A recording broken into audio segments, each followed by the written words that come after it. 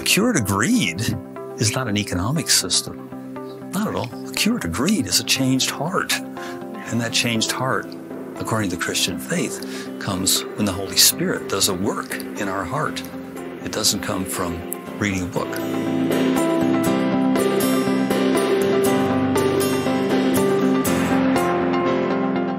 Welcome to the Acton Vault Podcast, a product of the Acton Institute for the Study of Religion and Liberty.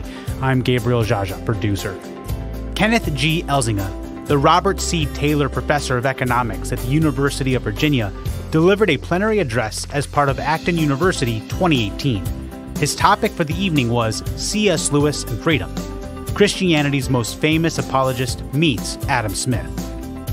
You can find additional resources in the show notes of this episode, as well as previous episodes on our website at acton.org/podcast. If you like this program, you can help us reach even more listeners by sharing it with a friend and leaving us a 5-star review on Apple Podcasts. We welcome your comments as well. Acton Vault is available on Apple Podcasts, Google Podcasts, and Spotify.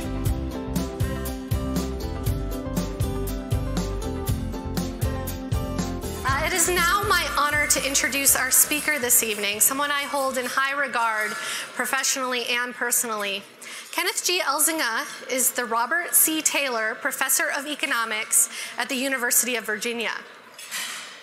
He has received numerous teaching awards, and each fall his introductory economics course attracts over 1,000 students, making it the largest class offered at the University of Virginia.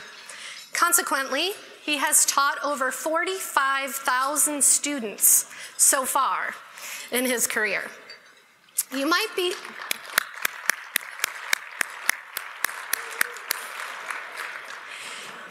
surprised, in light of all of that and his many and varied accomplishments, that his students call him Mr. Elzinga.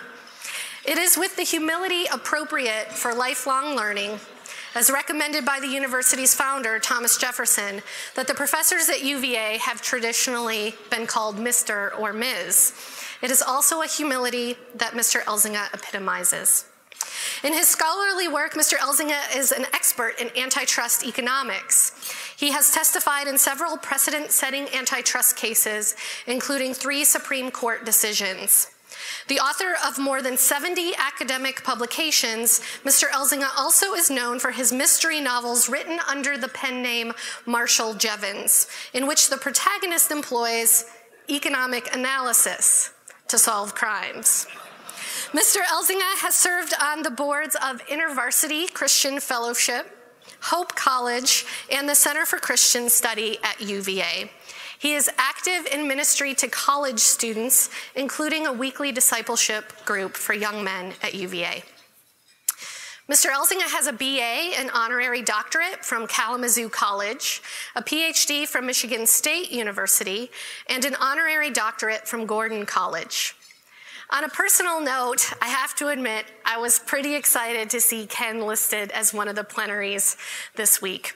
I had the privilege of serving as Ken's head teaching assistant in those large 1,000 student classes for 2 years in a row. And by my calculation, that means I have observed his excellent teaching for hundreds of hours. So I can say with complete confidence that we are in for a treat tonight.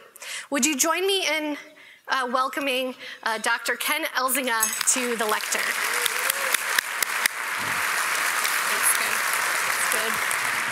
Thank you.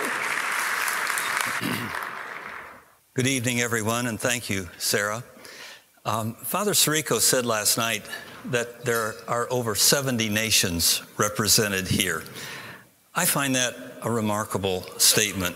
And I want to speak to those of you who are not from the United States and for whom this sort of conference might be quite new. There's a custom in the United States when a speaker gets up to address a group where the speaker says, "It's a delight to be here," or "It's a great pleasure to be here." Now, usually, that's a total fabrication. The speaker, truth be told, would rather be at the beach or with his or her family or with friends having a meal. But in my case, it really is a pleasure to be here, as well as an honor.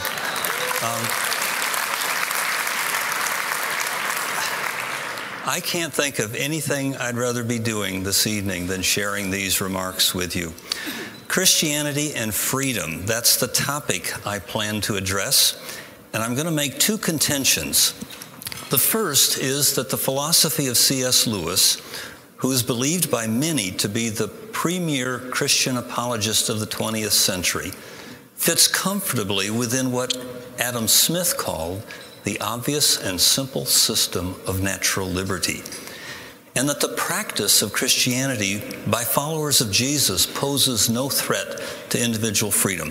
In fact, I'm going to argue that the Christian faith, as it was espoused and defended by Lewis, is a bulwark for the protection of liberty, and it's a natural ally of free market conservatives and libertarians against the Leviathan state. My second contention is that as one digs into Lewis's writings, and you drill right down to the foundation in the life and teachings of Jesus, one continues to find a theology that squares with Adam Smith's obvious and simple system of natural liberty. Now, this means that those who use the Christian faith as a lever for government programs to rig the market, to confiscate wealth, or to foster class conflict, do so by distorting the life and teachings of Jesus. Or to put it differently, libertarians and free market conservatives ought to be people who welcome the Christian gospel because it's about freedom.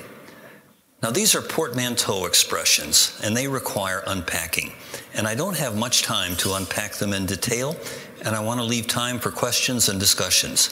So if you have a seatbelt, you should fasten it. Let's start with Lewis himself. In 1943, during the height of World War II, Lewis was asked for his views on democracy.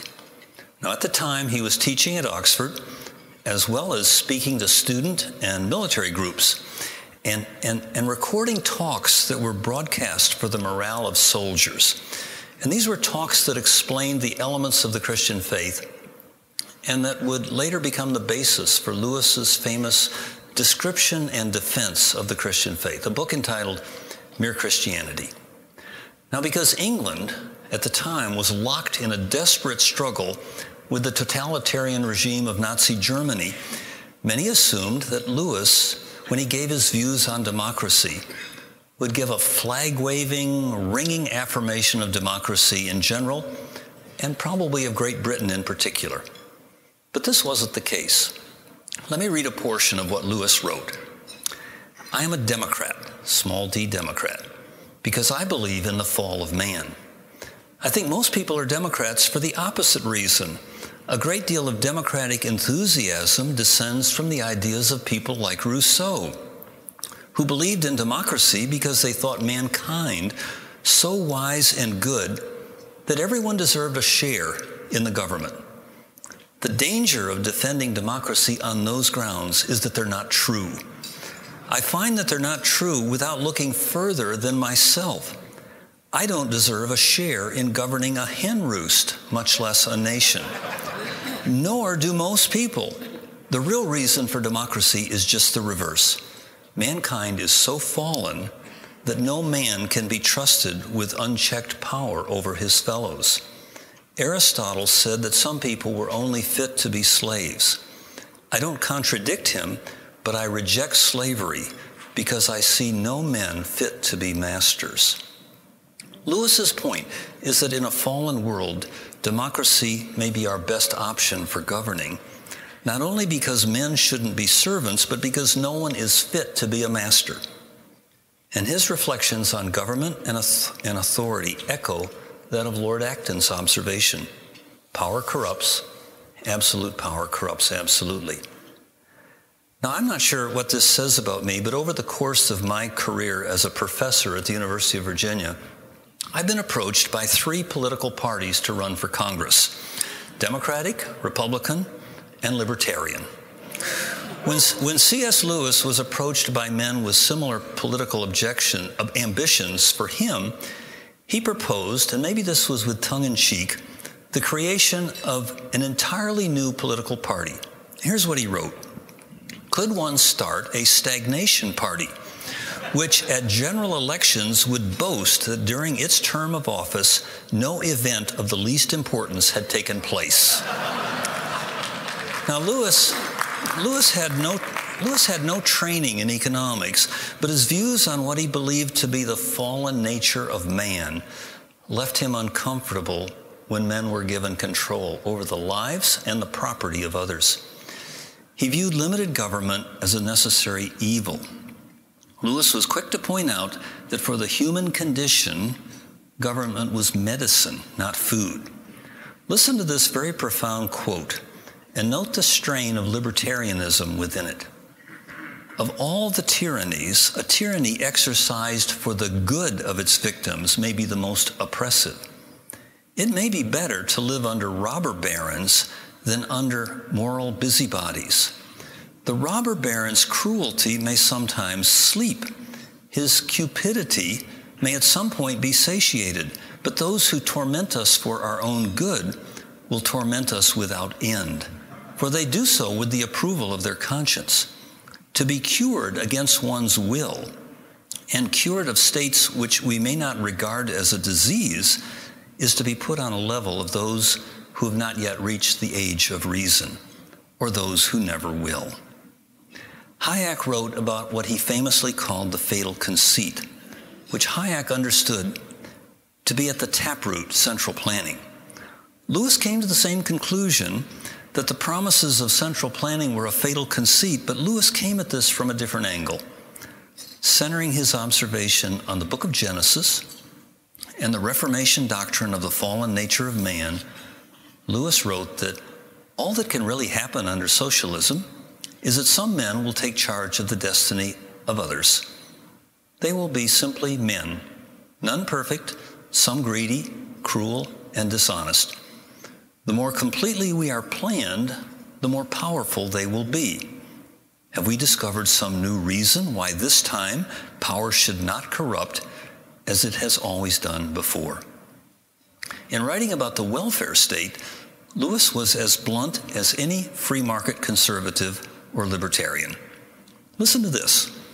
The question has become whether we can discover any way of submitting to the worldwide paternalism of a technocracy without losing all personal privacy and independence.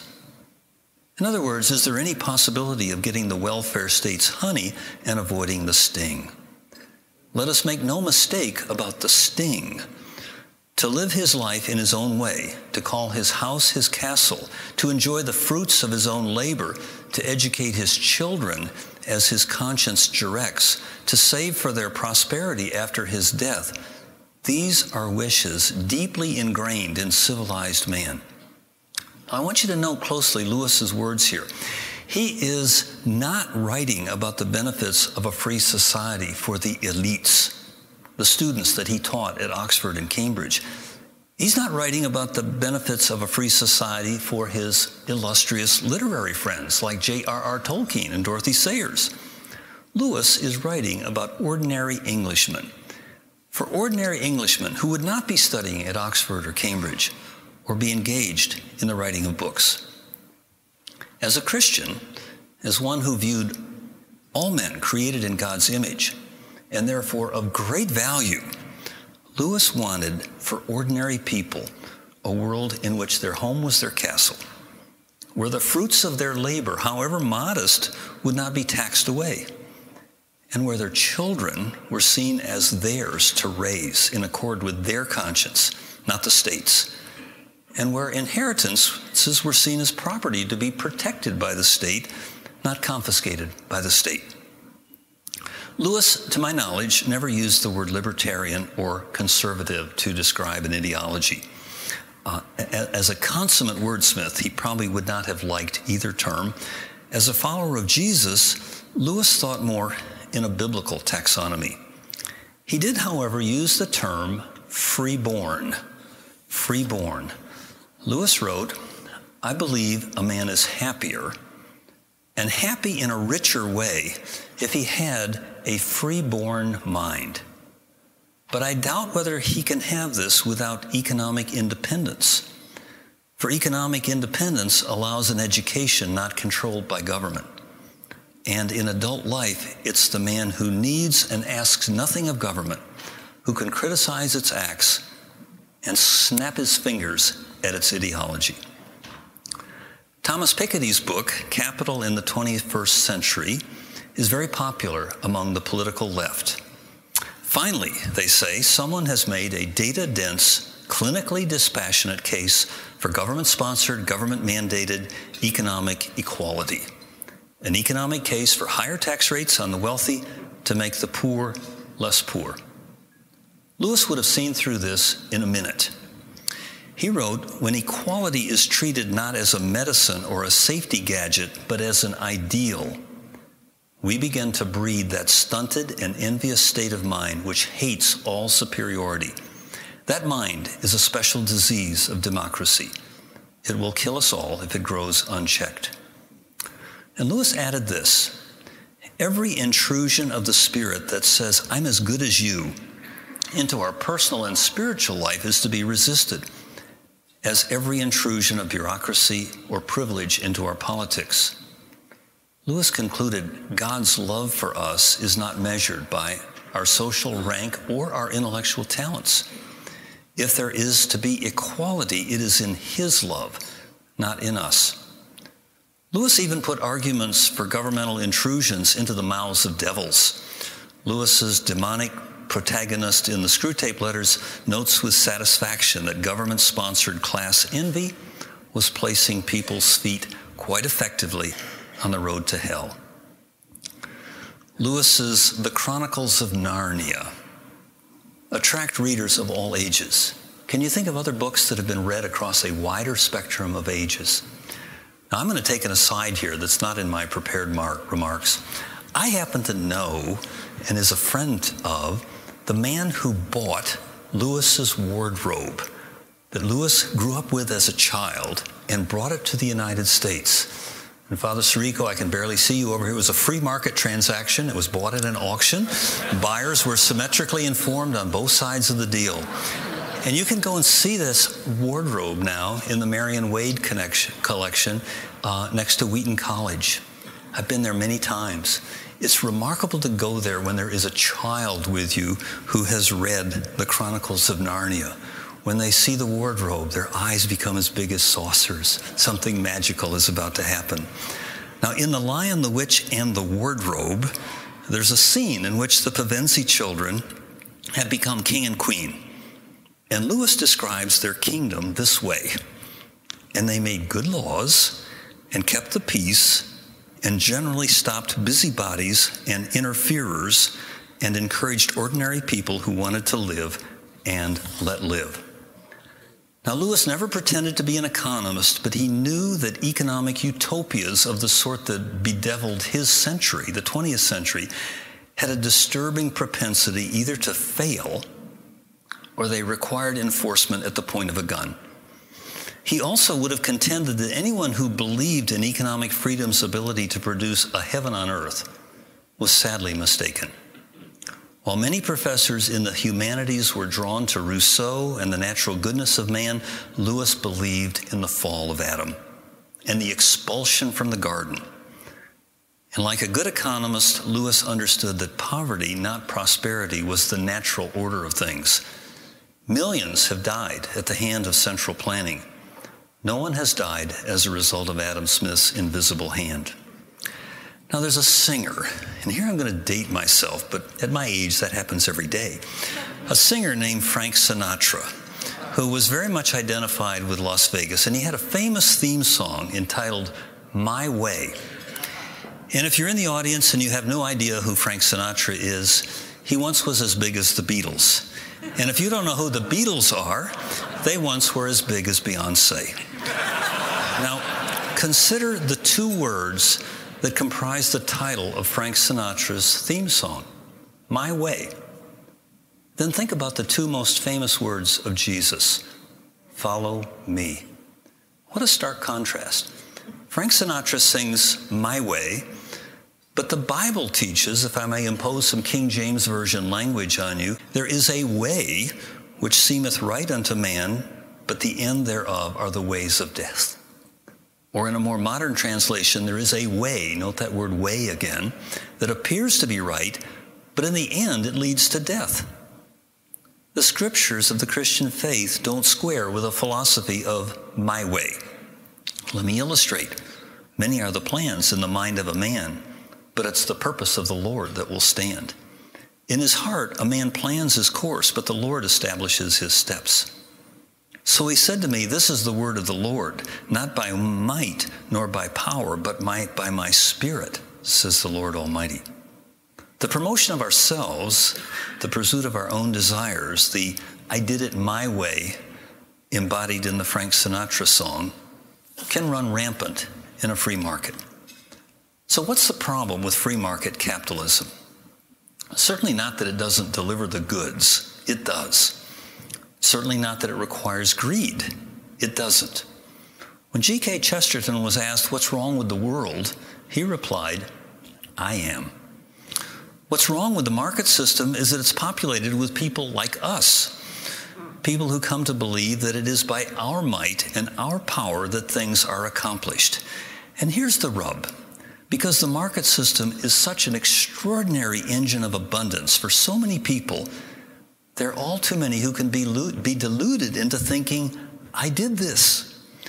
And into this ostensibly libertarian proposition comes the gospel of Jesus Christ that claims freedom is to be found in following Jesus. Now, many of my students at the University of Virginia are puzzled over this. How can following someone else lead to freedom? And the short answer would be never, unless the person you're following holds the keys to abundant life. And that's one of the claims of Jesus Christ. He said, I have come that you can have life more abundantly. Now, did you ever think about how remarkable is the name Adam Smith?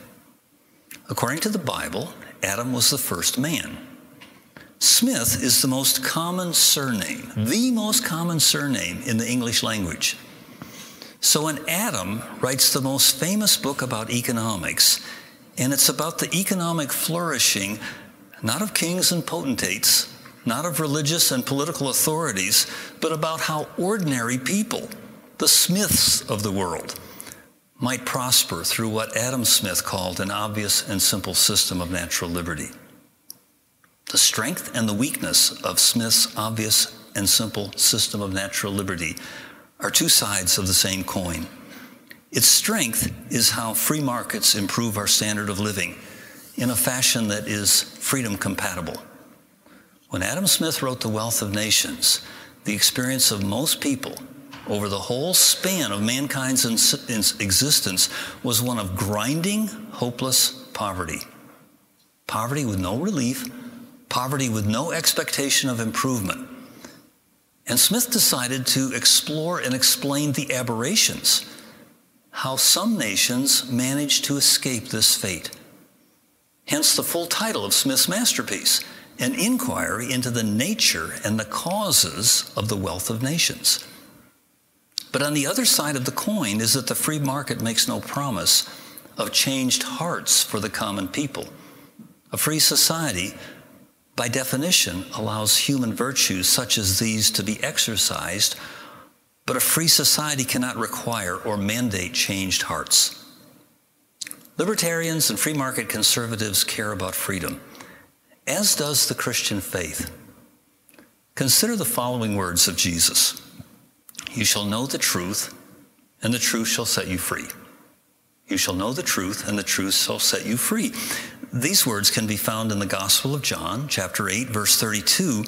They can likewise be seen engraved upon the front of Cabell Hall at the University of Virginia, where I teach, and many, many other buildings at colleges and universities. The truth shall set you free is an expression that would seem laudable in any university setting. What would separate Christians from many libertarians, what would give C.S. Lewis pause about many libertarians, is what happens when you put these famous words of Jesus in context. You shall know the truth, and the truth shall make you free, is the tail end of the expression that gets inscribed on buildings at colleges and universities. The front end rarely gets inscribed. But Jesus began by saying, "If you abide in my word, you are truly my disciples." Before he adds, "You shall know the truth, and the truth shall set you free." You see, Lewis understood and believed something that would be a hard pill to swallow for anyone who conflates liberty with doing their own thing. The paradox of the Christian gospel is that we're most free when we're doing what we were created to do. And according to Jesus, that means abiding in his word. Now, abiding is not a common word in today's parlance. Most of my students at the University of Virginia never use that word.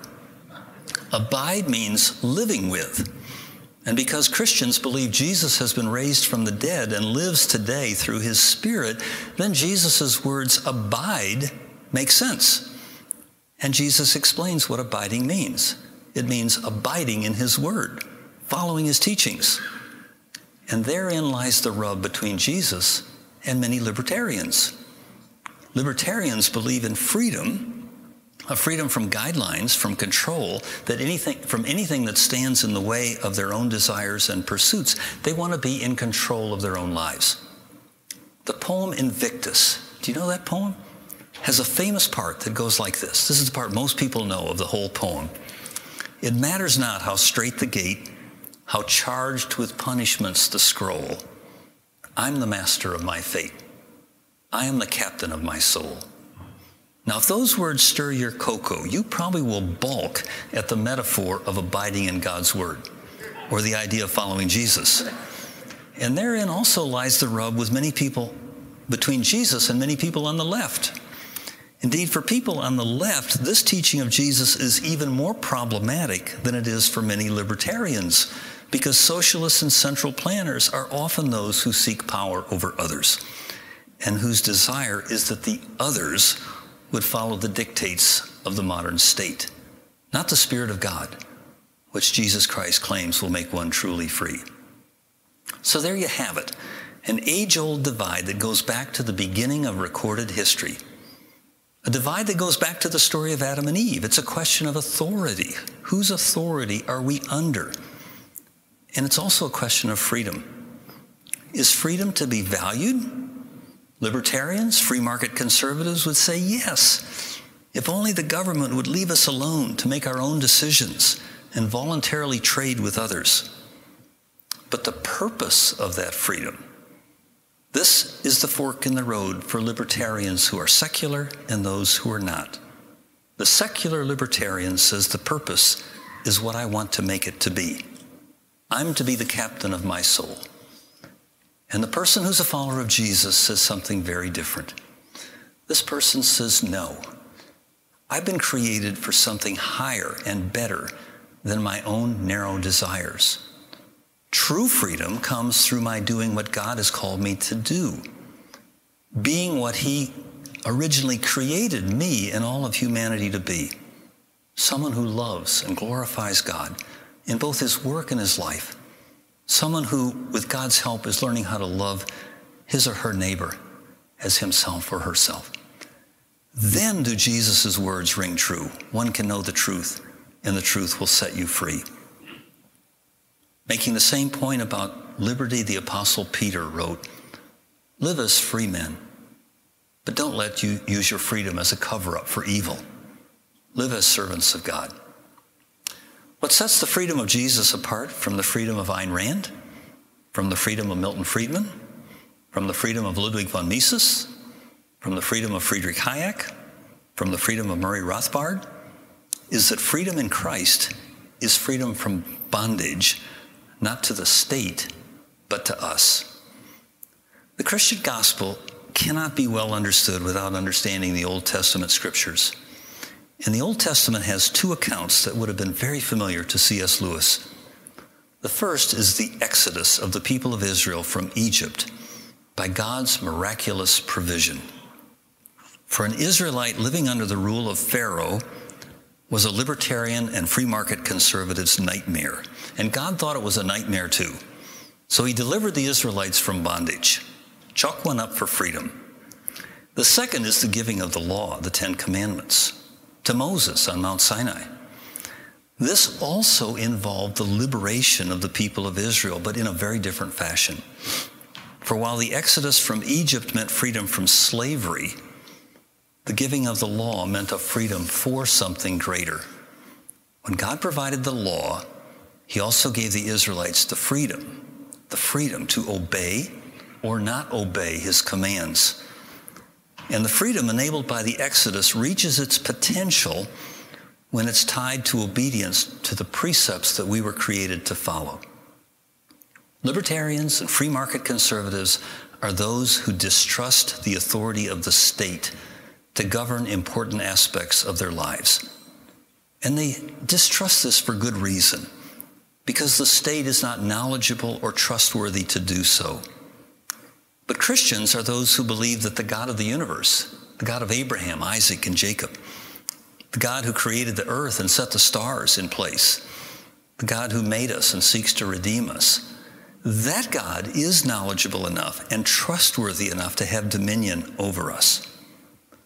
Lewis would argue that becoming followers of Jesus is not to deny our identity as individuals. Rather, it is to complete it. The connection lost in Eden is regained. And when the shackles of sin are removed from our ankles, we're free to rise, free to go forth, free to follow Jesus as Lord. Ask yourself this question: who is freer than the person who chooses to serve? Now, free market economists like me spend hours trying to persuade students that there ain't no such thing as a free lunch. We have an acronym for this, TANSTAFL. But the Christian gospel lives in tension with that economic principle. The Christian faith not only makes the claim that true freedom comes through Jesus Christ, there's no charge to have this freedom. It's a gift from God. And it's a gift, if I may use business jargon, with a very long shelf life. The freedom of Rand, the freedom of Friedman, the freedom of Mises, the freedom of Hayek, the freedom of Rothbard hold out the prospect of a temporal freedom, if only the modern nation state can be pushed back. But the teaching of Jesus offers a freedom beyond the grave. Jesus did what none of these great apostles of freedom could do, defeating the one enemy that we're all not free from, death. Freedom in Christ is freedom ultimately from death. But that freedom can be experienced on earth by living in obedience to his teachings. Now, I'm about to draw my talk to a close. When I was an undergraduate student at Kalamazoo College, my speech teacher told me, I was called Kenny then, Kenny, when you're getting near the end of your talk, always let your audience know that. She didn't say that to the other students, and I puzzled over that. And she said, well, Kenny, you need to do that because it will revive hope among your audience. So I'm getting near the close of my remarks. C.S. Lewis became a Christian after he was a famous scholar. Most of you probably know that. You may not know that he described himself as a reluctant convert. Writing about his coming to faith, he didn't use the word liberty, he used the word liberation. And Lewis wrote, that's a very profound part of Lewis's writings, and I don't pretend to fully understand the depths of it. Lewis wrote, the hardness of God is kinder than the softness of men, and God's compulsion is our liberation. The Christian gospel tells us what to do with that liberation. It's not the poem Invictus. It's not Sinatra's My Way. It is rather to know God and enjoy him forever, to love God and to love our neighbors. Now, I've quoted a lot of Lewis in this talk. Let me close by quoting something Father Sirico wrote, words that are very Lewisian. When freedom is divorced from faith, both freedom and faith suffer. Freedom becomes rudderless because truth gives freedom its direction. And where does truth come from? That was the famous question of Pontius Pilate, wasn't it? The Christian faith claims that truth comes from the life and teachings of Jesus, who had the temerity to say that he is the way, the truth, and the life. Thank you for your attention. I understand we may have time for questions.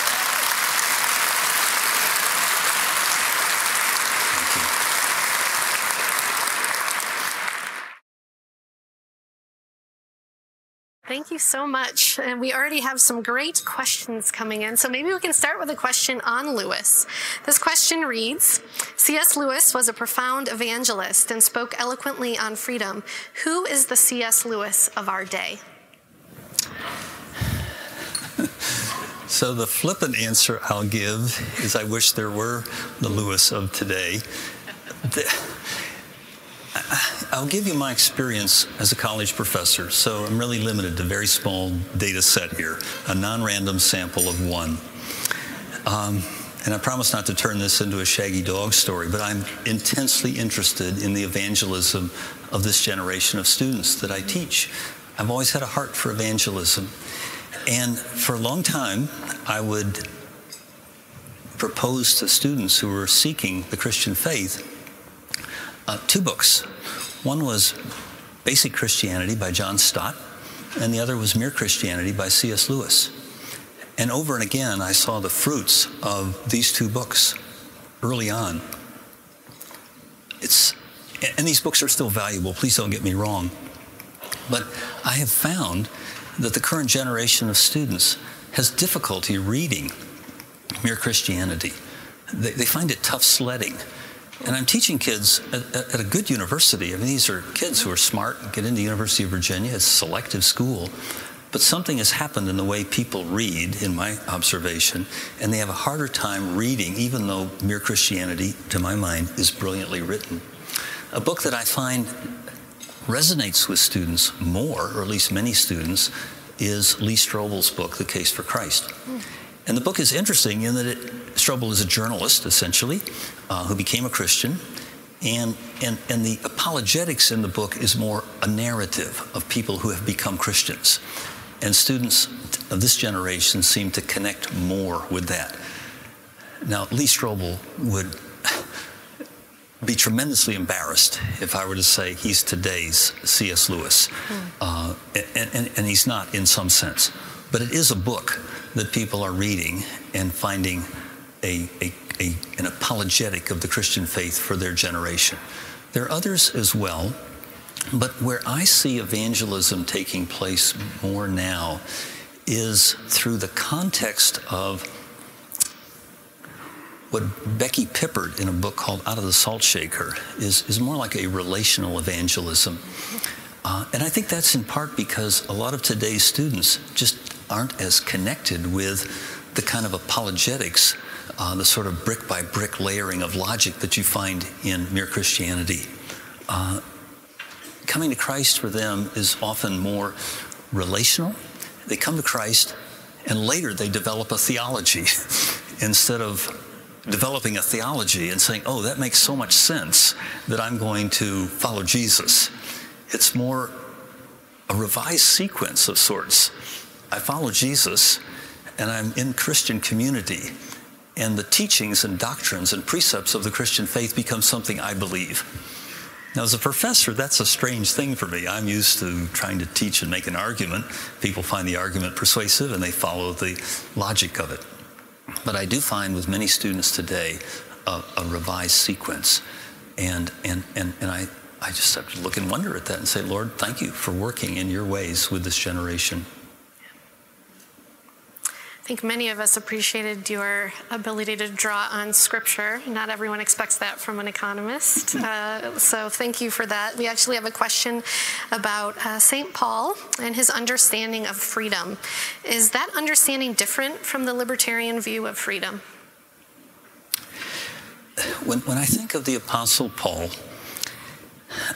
in sort of my view as an economist who teaches a lot about free markets, the thing that strikes me the most about Paul is how he often begins his letters.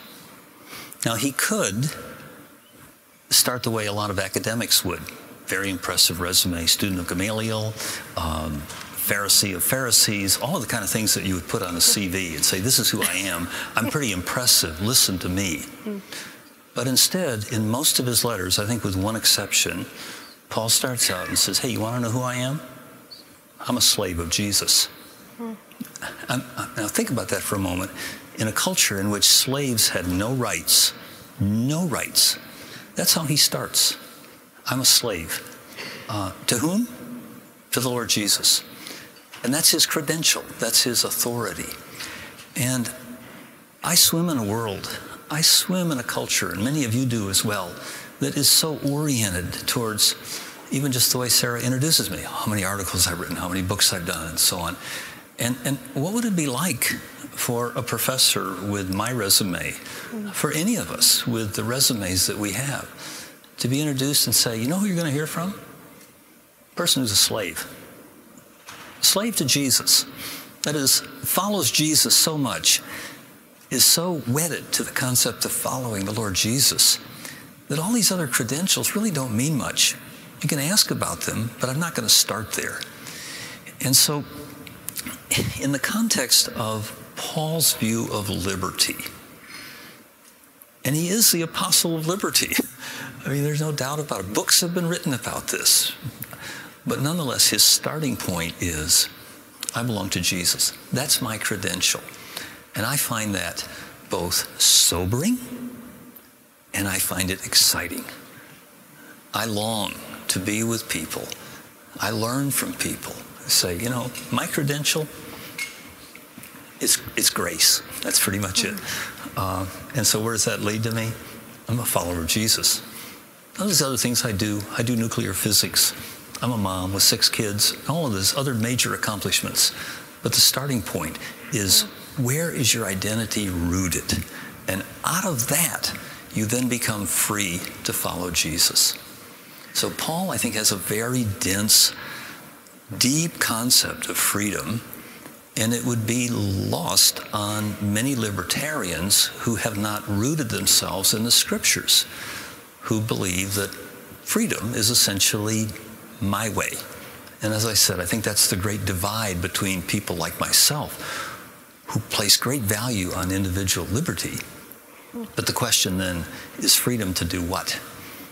Is it to do what God would plan us, God designed us to do? Or is it to take a very alternative route, which many secular libertarians take and relish and can defend with great vigor, that I'm free to be who I want to be as I identify myself? That, to a Christian, is a false freedom. Yeah. That's a good point. Another question of comparing, contrasting, reconciling, really. How do you reconcile equality in God's love with inequality in market outcomes, like wages? It seems that many Christians find this contradictory. It could be equal in God's love, but unequal outcomes.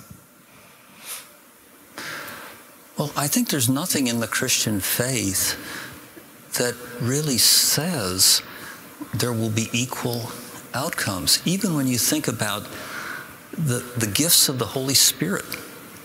I mean, remarkable gifts that the church benefits from. The church depends upon the gifts of the Holy Spirit. When the Holy Spirit endows people with these gifts, it's not like everybody gets the same gift. In fact, the Bible's quite clear on this, that there will be different gifts for the benefit of the body. So everybody is not a hand. Everybody is not an ear. People have different functions, different callings. And if the outcome of that from economics is that one person makes a higher wage than another person, I just think in God's economy, that is not a very big deal. It may be a very big deal in a world in which an ideology, in my view a false ideology, promotes the ideal that everybody should have an equal wage. I mean, one could make the same case with everybody should have the same house, or everybody should have the same appearance. We find great diversity in God's creation. There was right from the start. He didn't start with one day and make one thing and say, okay, I'm done. even in the creation, there was diversity, and that there's diversity in market outcomes, diversity in gifts and talents. That to me seems to go back to scriptural precepts that one would expect. Now that's not to say, it is not to say that free markets by themselves, unfettered free markets, will lead to results that are utopia. Not at all. We're in a fallen world. And so the burden, I think, comes upon Christians who observe the unfortunate plight of others to come alongside and help them. And the free market gives us the liberty to do that. One of my greatest concerns, it's a very hard thing to explain to my students, one of my greatest concerns about the welfare state is that it will, to use an econ term, crowd out charity. That is, if the current generation of my students comes to believe that it is the state's job to take care of someone who is in their neighborhood who is ill or who has lost a job or some tragedy has happened, if that is the state's job, it will, in a fallen world, crowd out our other desire or intention. It will squelch the intention for us to come alongside and do that. And two things are lost when that happens. First of all, the person who has had the tragedy occur loses the benefit of that love and help and assistance. But that's not the full tragedy. The full tragedy is that the person who would otherwise have given that loses the sensitivity of coming alongside and being Christ's person to that neighbor, to that individual. So to love your neighbor is basic to the Christian faith. But if you're raising a culture of young people that loving your neighbor is the state's job, then the sensitivity for us to love our neighbor will, I believe, be squelched. Thank you. That's helpful.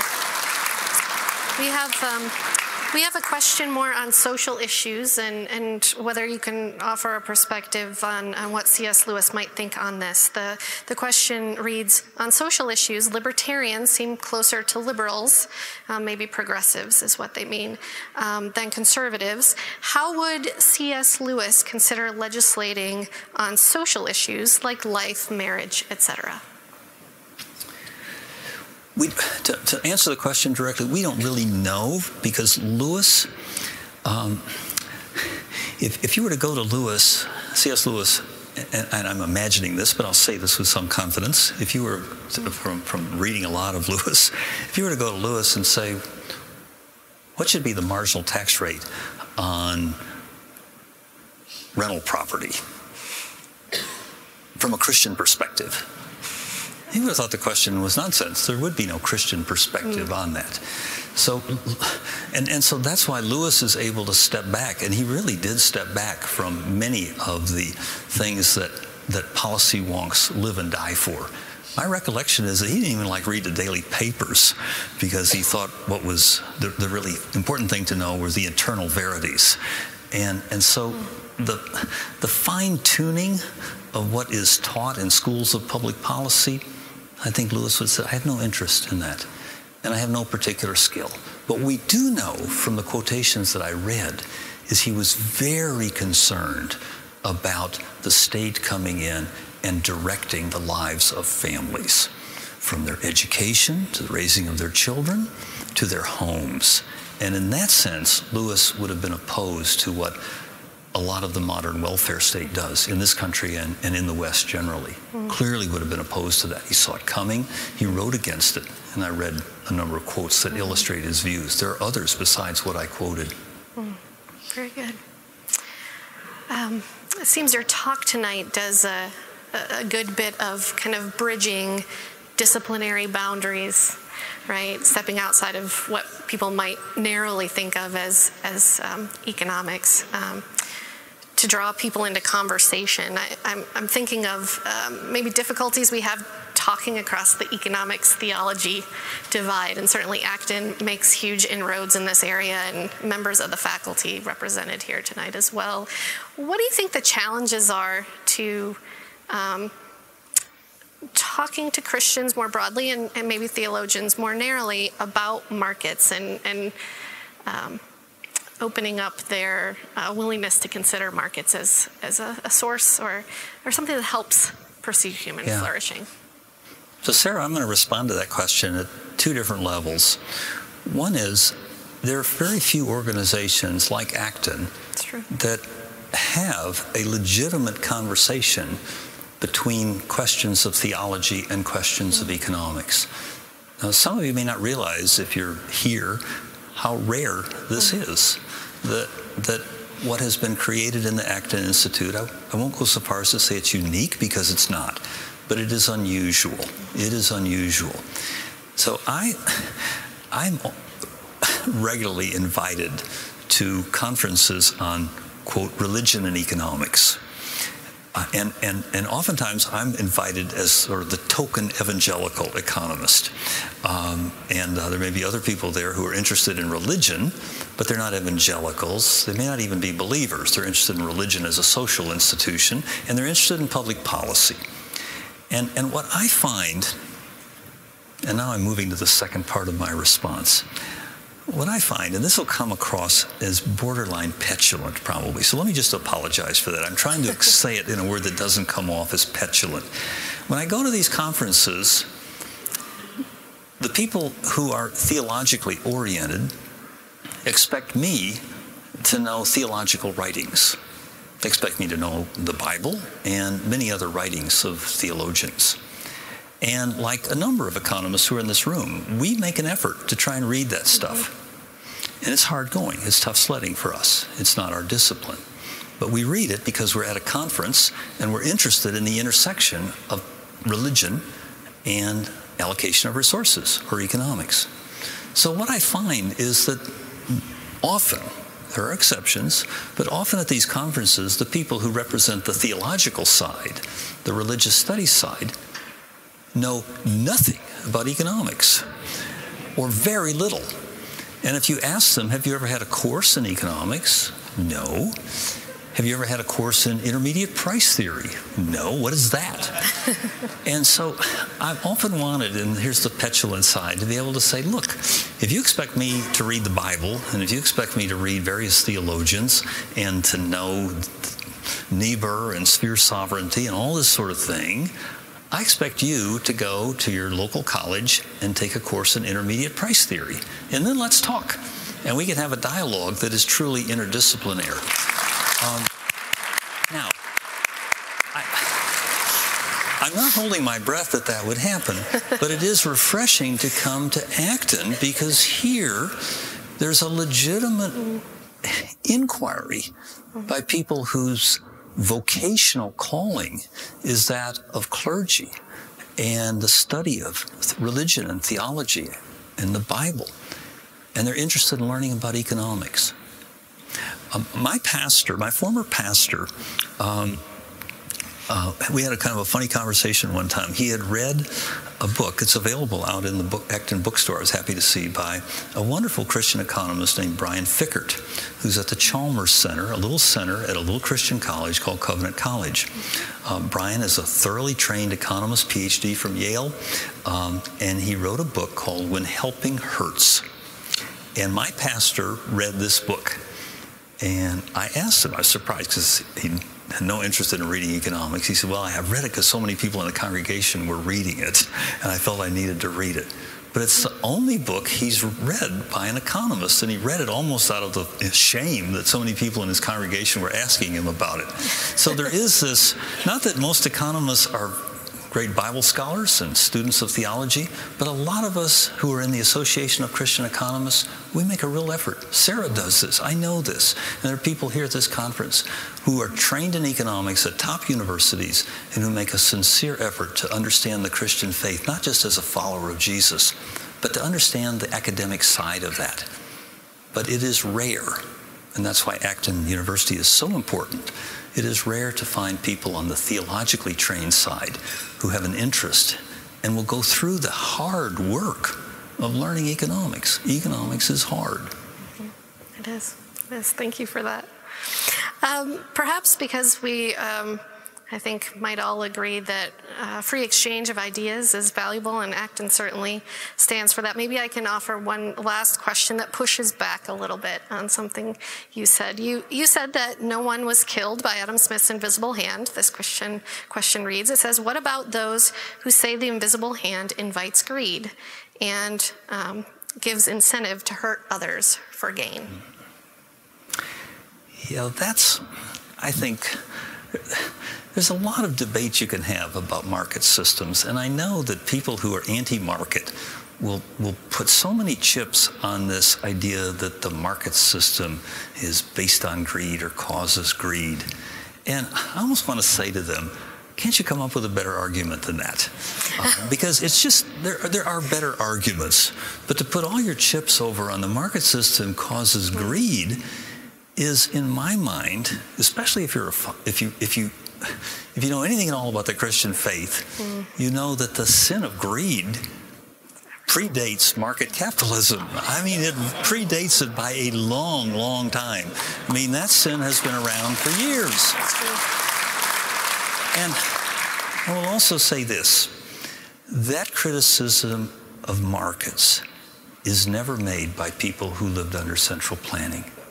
Because people who live under central planning saw and were affected directly by the greed of the bureaucrats, the greed of those who had control. Central planning does not eliminate the sin of greed. It simply redirects it and gives it to people who have a lot of power to exercise that particular human malady, which is universal to the human race. It is not unique to market capitalism, nor is it unique to central planning. The cure to greed is not an economic system. Not at all. The cure to greed is a changed heart. And that changed heart, according to the Christian faith, comes when the Holy Spirit does a work in our heart. It doesn't come from reading a book. I think that's a perfect last word. Would you all join me in thanking Ken once again?